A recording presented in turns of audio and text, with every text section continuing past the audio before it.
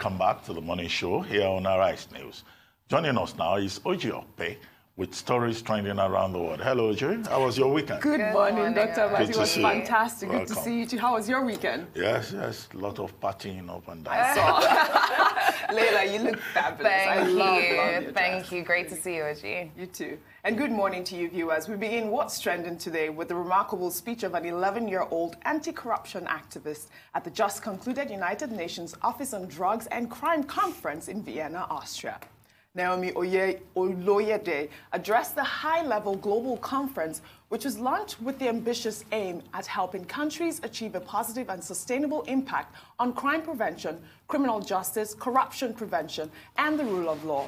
At the conference entitled Educating for the Rule of Law, the 11-year-old Nigerian girl addressed over 350 leaders, policymakers, and educators gathered from across the world. And on behalf of all children, she urged world leaders to make the world a better, safer, and more inclusive place. There was a well-deserved standing ovation, yes. I believe. I mean, from 11-year-old Naomi. She was chosen after a debate that she did on anti-corruption in Nigeria from her school to go to Vienna. And I think it's such an applaudable act. Congratulations to her. Congratulations to her parents. Absolutely. I mean, of all the, despite all the challenges we may have in this country, occasionally, even regularly, you know, we get good news from both young and growing up Nigerian youths, yes. Who reassure us all the time that there is hope and that Nigeria is truly a country of creative and talented people. What we just need is just to get it right. Absolutely. We have great potential, we have great opportunities, and, listening to the young lady, Naomi Oloyede, she could well become Nigeria's version of Greta Thunberg. That was my first thought when I saw the speech. I'm like, this is our Greta Thunberg. I mean, it is important to start young. And I think she's, she's a good example for our young children to see that you can actually travel to Vienna and give speeches to world leaders. Know about these kinds of things. Actually have this ingrained in you. Make it a part of your life to get involved in current affairs at such a young age. It's beautiful to see. The thing, of course, is to continue to encourage her. Yes. Because oftentimes in Nigeria, a lot of talented people show up, either in oratory or in sports or in academics.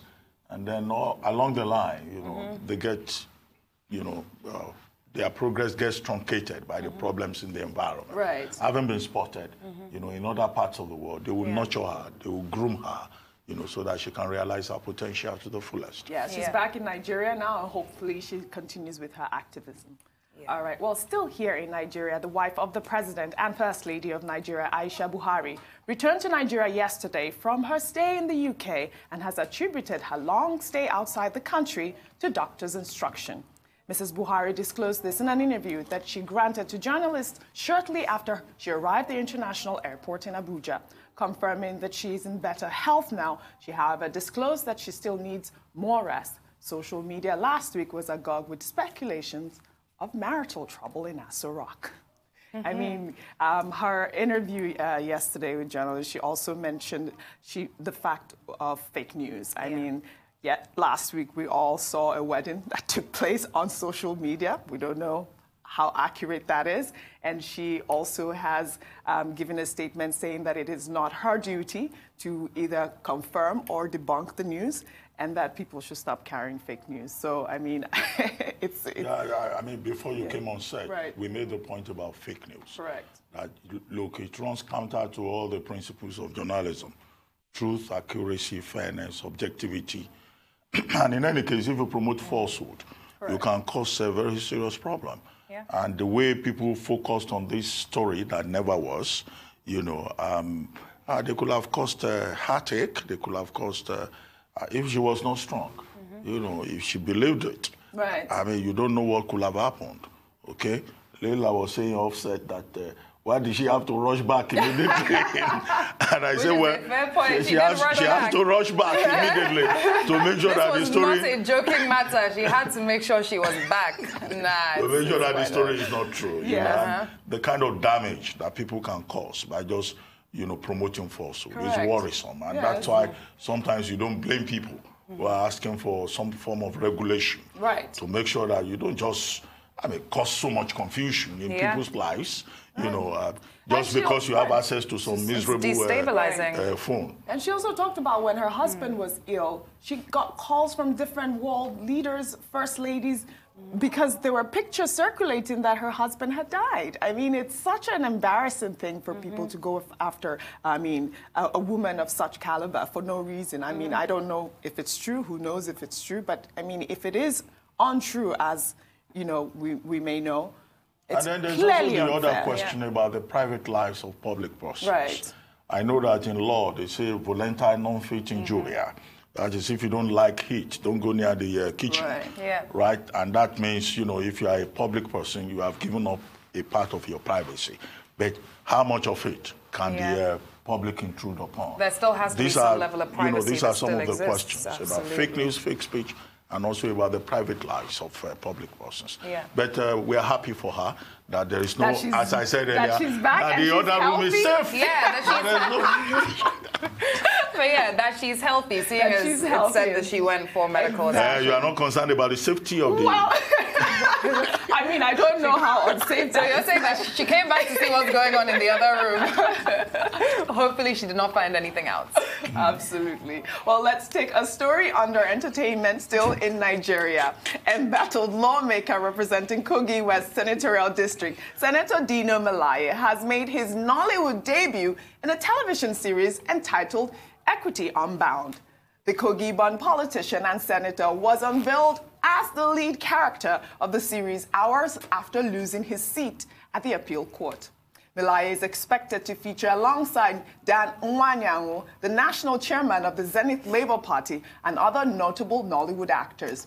Equity Unbound TV series is a soap opera that historically x-rayed the quality of justice system in Nigeria and its attendant effect on the masses, the elites, and the government. Senator Dino Melaye has said that he's elated to be part of the project as it will expose the unjust act in the society. What else does he want to add to his portfolio at this point?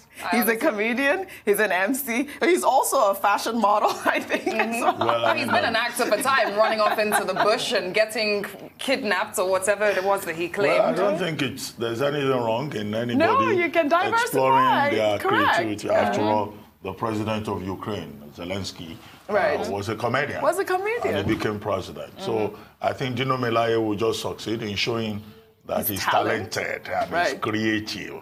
You know, and I don't think anybody will be surprised that he has this side to him. Yes. You know, Absolutely. Well, congratulations to him.